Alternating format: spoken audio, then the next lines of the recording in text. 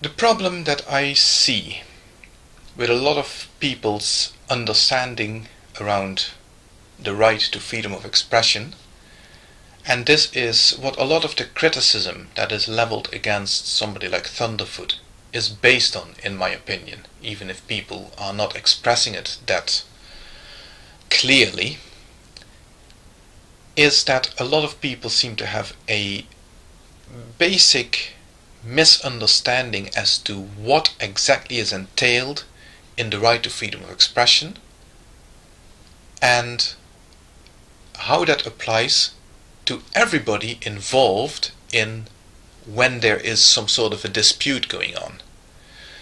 Of course, freedom of expression itself just means that you have a right to give expression to your personal identity, your personality, the way you are as a human being, and that means giving expression to the things you like to do, the things you don't like to do, give expression to your opinions, and so on. That's all covered under freedom of expression.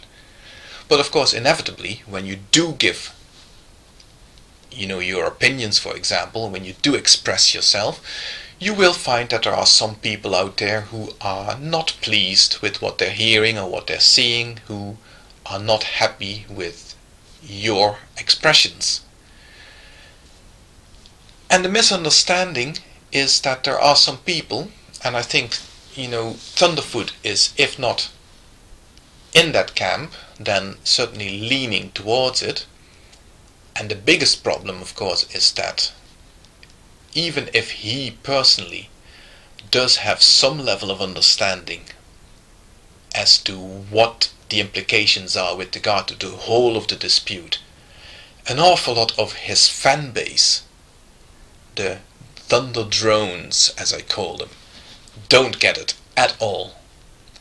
And Thunderfoot, my biggest criticism at Thunderfoot currently would be that he is completely, if he does understand this himself, he's completely failing to communicate any of that level of understanding to his fan base, so that those in his following who do cross the line readily and unabashedly get the message that they are crossing a line and that they should pull back to being on the correct side of the line, so to speak. But let me get to the point. Sorry that it took me so long.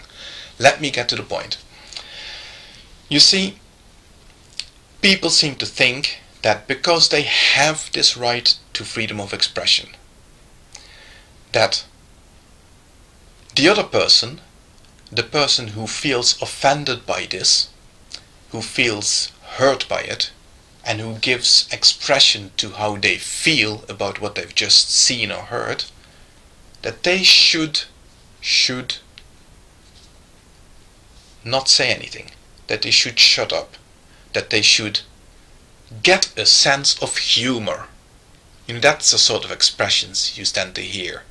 That those people, some even go as far as saying they don't have the right to say anything, because I have the right to be an offensive prick.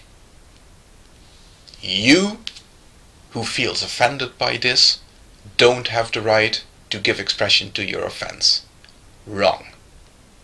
That's not how it works. And that's what I mean when I say that freedom of expression cuts both ways.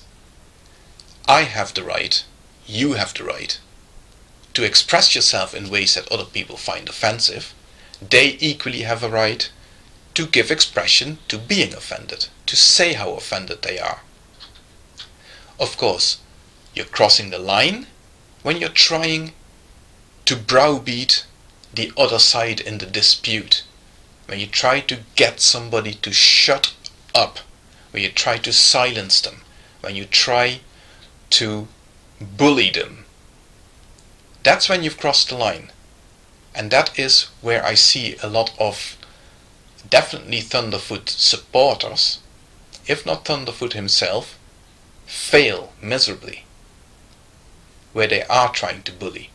Equally, of course, similarly, there are some Muslims who are offended by things such as cartoons about Muhammad, who also cross the line and who also engage in activities that are completely unacceptable.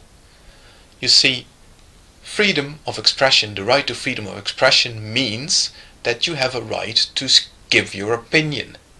So you have a right, for example, if you are a Muslim and you are offended by a cartoon about Muhammad, you have a perfect right to say how offensive you find that cartoon and how you wish that the people making that cartoon would not have made it, and how you would ask them to please not make cartoons like that.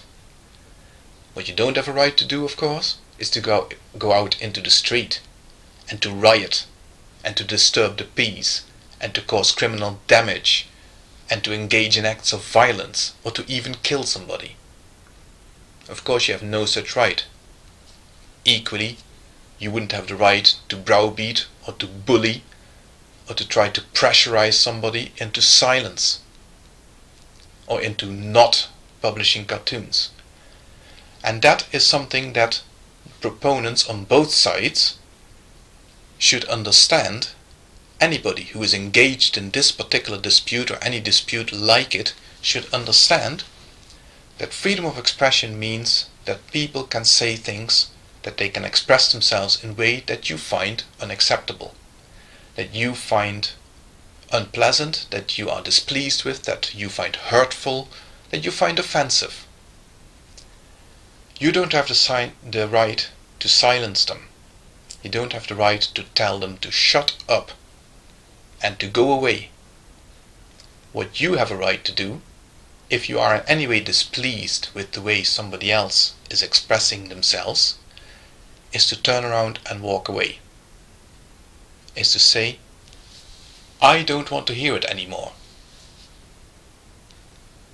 You look at the guy who is shouting their offensive opinions on the corner on his soapbox in Hyde Park, and you walk away and leave them to it. And that is something that people on both sides of this dispute, or whatever you want to call it, it's something that people on both sides could maybe take a bit of interest in. That is a way to deal with the freedom of expression of somebody that you disagree with, that you don't like, that you find offensive. Turn around and walk away.